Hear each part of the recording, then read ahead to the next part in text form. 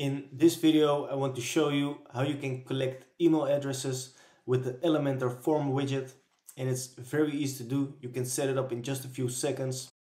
And in this tutorial, I will show you exactly how it's done. And to start off, over here you can see I have the homepage for my website opened up in the Elementor editor. And to give you an example, I will add a form widget below on this page. So let me scroll down. Now I'll add a new section. So I click on this plus icon. Here I will set it to 2 columns. So now you can see that the section with the 2 columns has been added to the page. And the next thing to do is to go to the widgets overview by clicking on this icon over here in the corner. So click on it. Now we can search for a widget.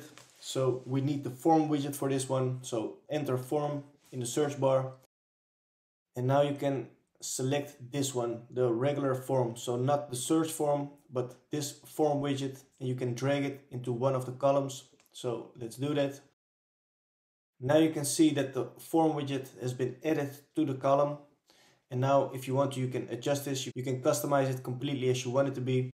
Over here you can see the name, the label, and over here you can see that name is also displayed in the search bar. So people who visit your website can enter their name, they can enter the email, and they can enter a message for this example. If you want to, you can also delete fields. For example, if I don't want the message to be shown, I can just click on the cross icon and it will disappear. And if you want to, you can also add other items by clicking on this plus add item button. So if you click on it, then you see that item number 3 is added.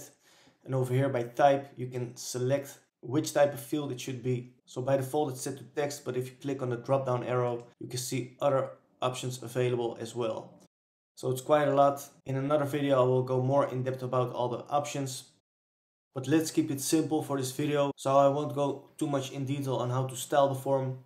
One thing I want to mention is that if you want to change the names as it's been given right now, so now you see it's name above the field and also in the field, and also here you can see email, and also in the field it says email. If you want to change that, you can just click on the name of it over here in the options.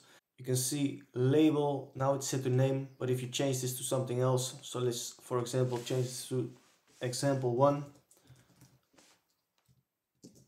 Now you can see that it also has been added over here. I haven't spelled it correctly. Let me change this back to name again.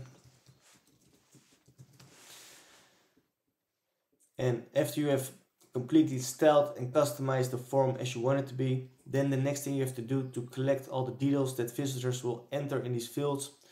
If you want to collect those, you have to make sure you have to go to actions after submit. So click on it. And you can see by default it has already been set to collect submissions and also to email. So if you go to the collect submissions option over here below it, click on it. Now you can see collect submissions will be saved to Elementor submissions. So that's basically it. Only thing you have to do now is save this. So I'll save the page. And in the meantime, I will open up an incognito browser. And over here we have the incognito browser. So now if I scroll down, you can see that the widget has been added. I should have added some more space over here, and I would do that if I would actually place this on the website, but this is just for the example. So I don't care much about the styling at this point. So let's say I'm a visitor of this website and I fill in this details. So I enter a name. In this case I will enter website learning lab, just like that. Over at the email, I will enter info@websitelearninglab.com, and over here I could also enter a text, for example. So let's say test 1. Now I click on send. And now over here you can see the message will appear. It says your submission was successful. So that means everything went well. So now if we go back to the dashboard of the WordPress website, over here you can see I have selected the Elementor options and then the submissions tab. So now you see it has nothing because I opened this page before I had saved the settings. So this is how it is by default. But now if I refresh the page, now you can see that the email address has been added to this overview.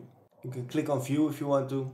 And if you do that, you can see all the information that has been added to the field. So you can see the name, you can see the email, and also the text that has been added in the text field. That's basically it. So just add the form widget to your page, customize it, double check if you have the right settings for the collect submissions option, and if you have that, then everything will be saved over here. You can collect email addresses, you can export them all to a CSV file if you want to. So it's all very easy to do. I hope you found this tutorial helpful. If that's the case, make sure to smash the thumbs up button. Also subscribe to the channel, and don't forget to hit the notification bell if you want to stay up to date on new videos that will be uploaded.